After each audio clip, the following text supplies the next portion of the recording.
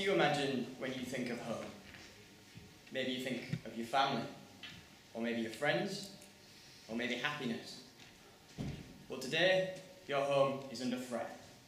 And not just your home, but your children's home, and the home of every other living thing on the planet. What I'm talking about is climate change.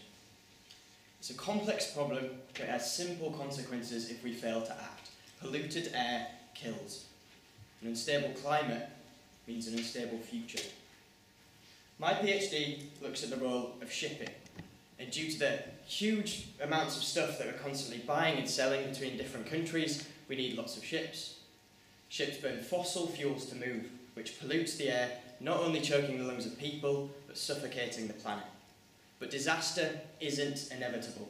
We have time, we have hope, and we have options.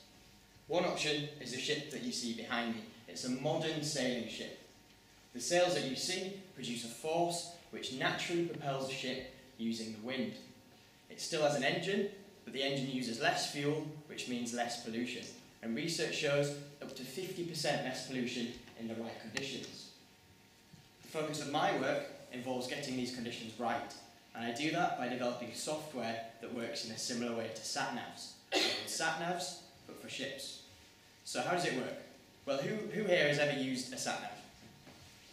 Great. So imagine you use one to get here today. So you sat down in your car, you got your sat-nav next to you, and you type in University Place. And this is what you get. So it gives you two routes.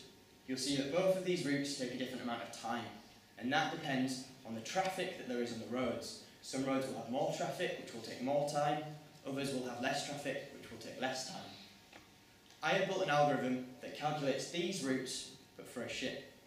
But instead of using traffic to save time, the algorithm uses wind to its advantage to save fuel. It directs the ship to areas of ocean where winds are strongest. Why? Because that is where we'll get most power from the sails to allow the ship to travel the most fuel-efficient route.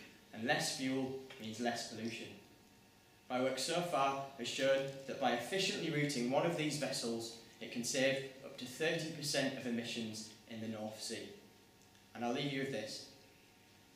For every bit of pollution that we can stop being released into the air, decreases the chance of someone dying due to climate change.